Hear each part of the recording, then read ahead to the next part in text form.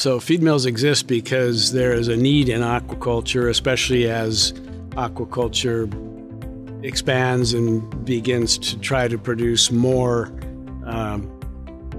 seafood protein, basically, for the consuming public.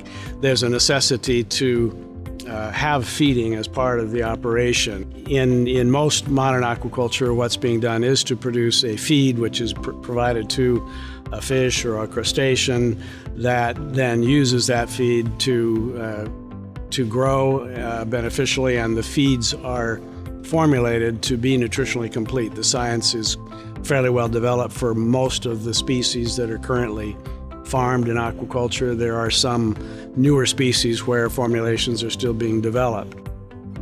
Feed mill and in an aquaculture setting is probably not much different than what people are maybe familiar with when they buy food for their pets, extruded feed for your dog.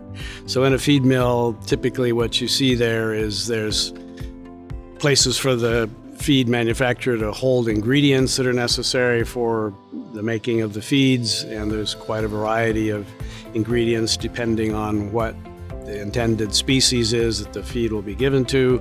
And then it goes into one of two processes which are normal in feed mills, is either steam pelleting equipment, which compresses those mixed ingredients down. That kind of feed is typically a sinking type of feed. So in aquaculture, some species feed more toward the bottom, some feed maybe midwater, and some feed on the surface. So the other kind of equipment that you would find in a feed mill is what's called an extruder system.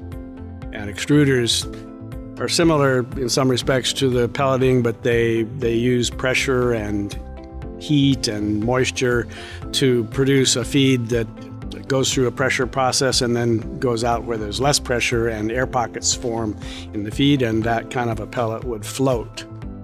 The roles that people play in a feed mill, there's some fairly technical people that need to know how to formulate the feed properly. There's software that helps them do that, but usually there's someone with a background in animal nutrition or fish nutrition that knows what the needs of a particular species are. And there's also someone who's responsible to source the ingredients. So there's quite a process to obtaining those ingredients and bringing them in a timely fashion and fresh into the feed mill.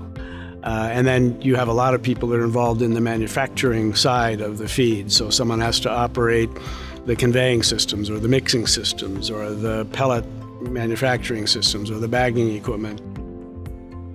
So the best aquaculture practices program started out mainly around farm activities, so sustainable farming practices, but it was realized fairly soon that that farm product had to be processed, so then we had the need to do a processing plant standard.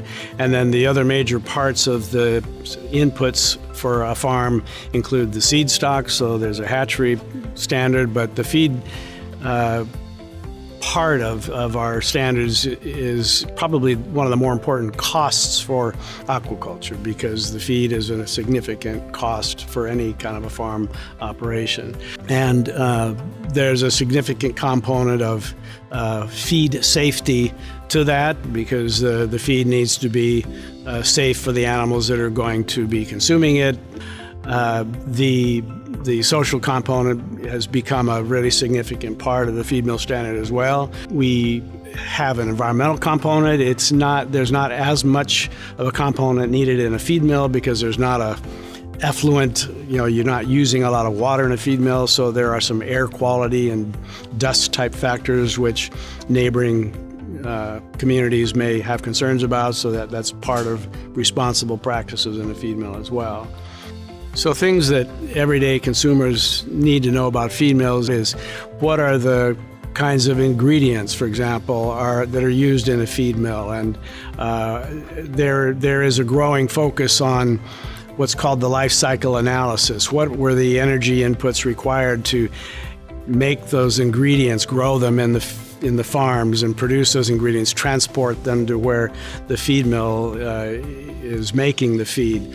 All that sort of energy and carbon emissions sort of information is increasingly being incorporated into the overall philosophy and manufacturing approach of feed mills, so that when the consuming public buys a given seafood product, for example, a BAP certified 4-star product, you can look at those and know that this was a product that was responsibly processed, was responsibly grown, and used responsibly produced hatchery seed stock and feed. Those are some of the basic things I think a consumer would want to know concerning feed mills.